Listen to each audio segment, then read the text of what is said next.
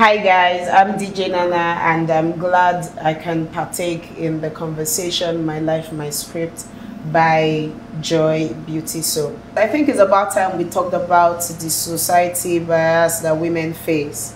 As a female DJ, getting into the industry was really difficult. I know that some of the biases I faced were the first set of male DJs that were going to teach me to DJ would make degrading comments like, "Are you sure you want to be a disc jockey?" It was really sad because I knew they were coming to me because I was a woman. And even after I learned DJing, while I was trying to break into the industry, DJ Jimmy Jack would recommend me for gigs, and the minute they spoke to me and realized that I was a female DJ, a lot of clients would still express their displeasure or would even shut it down. They wouldn't allow me come handle their events. They just didn't trust that a woman could handle the job.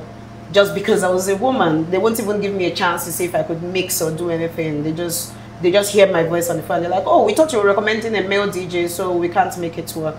And that's really sad. But hey, thankfully, I'm here. I'm one of the few recognized female DJs in the industry. I'm glad I made it this far, and I hope this encourages you to stay focused and do not let anybody or the society tell you you can't do anything.